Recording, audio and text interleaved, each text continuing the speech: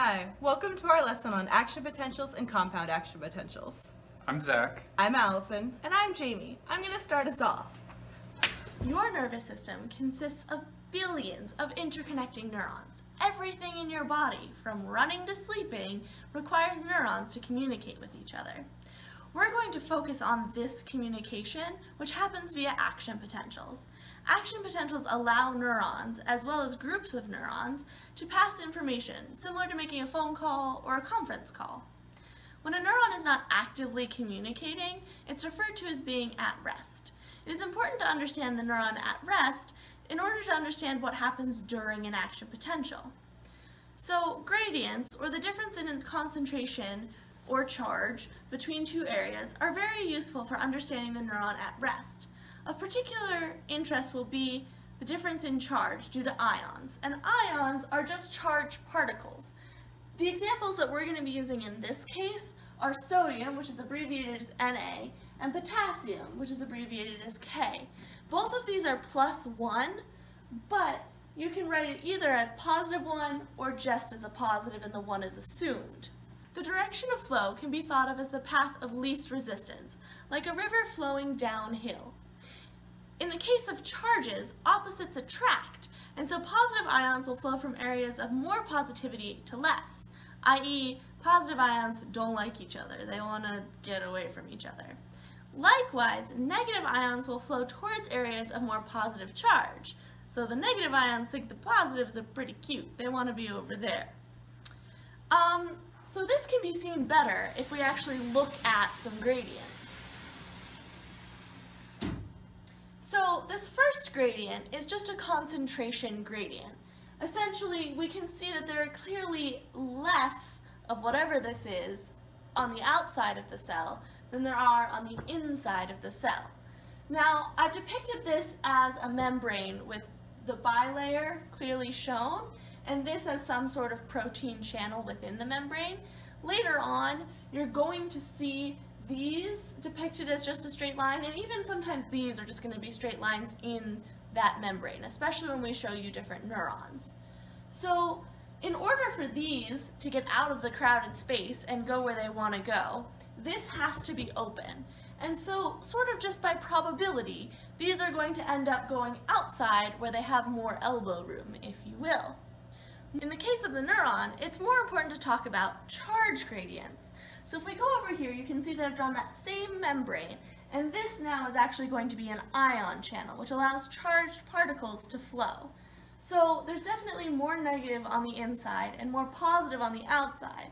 So for this to be true, this would have to be closed.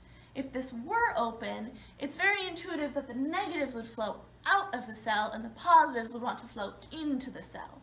And this is actually exactly the case with a neuron.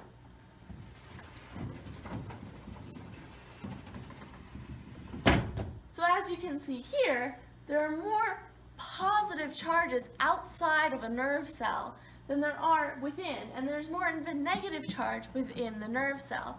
And it's also interesting to note that there's much more potassium on the inside than there is on the outside, and there's much more sodium on the outside than there is on the inside. So like, there's a little bit of sodium in here, and I suppose to be totally accurate, there's a little bit of potassium out there. So in order to talk about this charge difference, it's also really important to think about voltage. Voltage is just a more specific term for a gradient referring to charges. So voltage is the difference in charge over a given distance. So when something is happening in the neuron, generally we're going to be calling it an action potential, as I've said, and this will involve sodium flowing into the cell, and then potassium after that is going to flow out of the cell, and these end up balancing each other. Allison will tell you more about this, and she's actually going to give you some really nice graphs to explain what I've just said about the direction of flow and why this makes sense for an action potential. Now that we've learned what action potentials are and what a neuron is like at rest, we can look at how an action potential happens. So if we stuck a really small electrode inside of a neuron and measured the voltage during an action potential, it would look something like this. Normally, a neuron is at rest at about negative 70 millivolts. And there are three major steps to the action potential: depolarization, repolarization, and then hyperpolarization. So we'll go through these steps individually and figure out how an action potential actually happens. So during depolarization, a neuron is receiving signals from either its neighboring neurons or outside stimuli, and these signals are telling a neuron to either fire or not fire.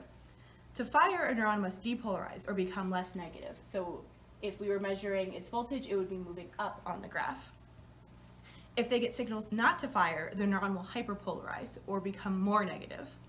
If the neuron gets enough signals to depolarize, the voltage will reach threshold, and that is the point at which an action potential begins. If the membrane potential does not reach threshold, then an action potential will not occur. Once threshold is reached, ion channels in the membranes that are sensitive to the voltage will open up, which will allow sodium ions to flow in.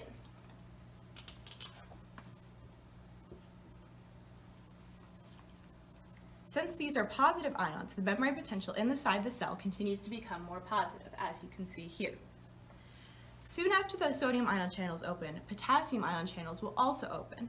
Because the inside is now more positive, the potassium ions will flow out of the cell, causing the inside of the cell to become more negative again. So as you can see here, the voltage will start to fall.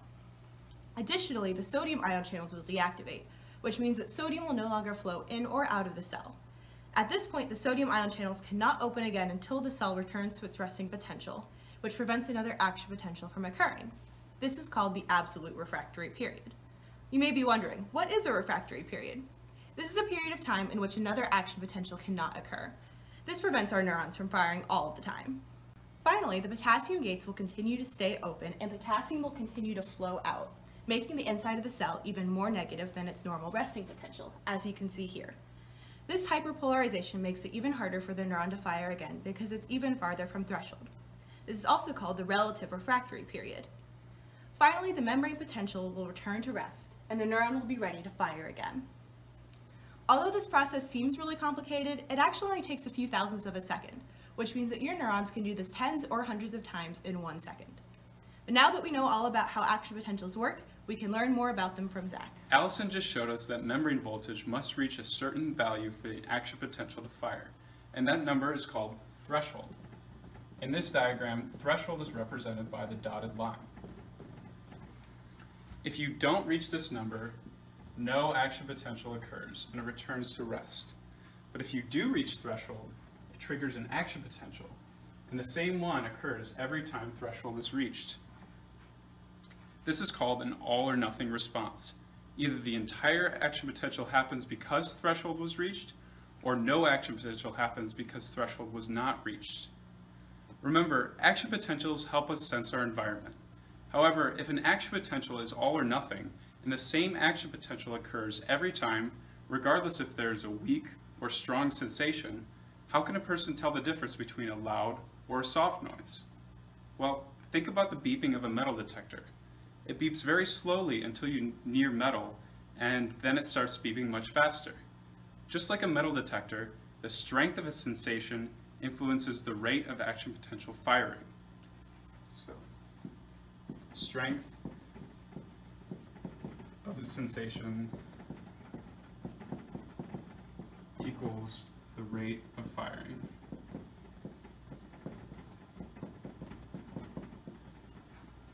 A strong sensory experience, like a loud noise, will cause neurons to fire at a faster rate than a weak sensory experience, like a soft noise.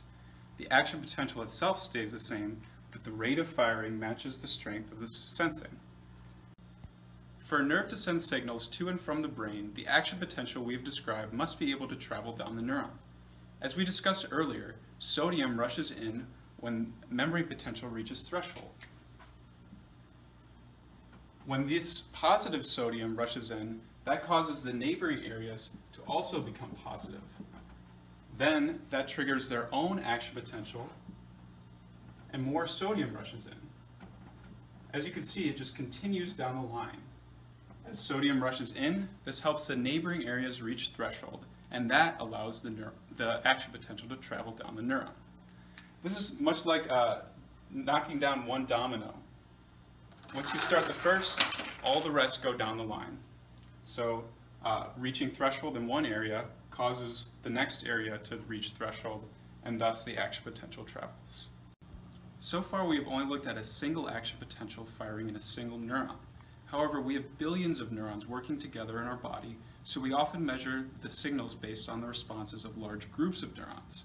This is called a compound action potential, and it measures all of the action potentials of neurons in a particular area. Because a compound action potential reflects the sum of many neurons, its properties are different from that of a single action potential. The compound action potentials we record do get bigger or smaller depending on the strength of its sensation. So a strong stimulus will give us this big compound action potential, while a weak stimulus will give us a smaller compound action potential. They are not all or nothing. However, if an individual neuron still gives an all or nothing response, how do compound action potentials have different levels? Well, not all neurons have the same threshold value. The size of a compound action potential is based on the number of neurons firing. With a stronger sensation, more neurons reach threshold, and the summed compound action potential is bigger. So overall, we have just discussed how a single action potential fires the same way every time when memory potential reaches threshold. It is all or nothing. Information about the strength of a sensation is given by the rate of neuron firing for a single action potential, and how many neurons are firing for a compound action potential. Action potentials can spread down a neuron because when one area reaches threshold, the neighboring areas become positive enough to reach threshold and start their own action potentials. Just like when one domino falls, the next fall in line. The action potential just moves down a line, reaching threshold as its neighboring areas reach threshold. We hope you enjoyed this lecture on action potentials and compound action potentials, and that you have fun with the following lab.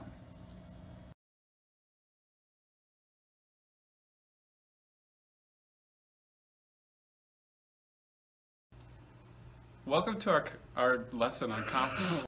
Try to flow uphill. That would be nuts.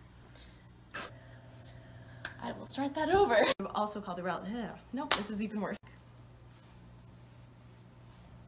Oh, I was already filming. Oh, I sorry. thought you were looking at me. I was just going over it. No, we have neurons working together. Okay. It triggers.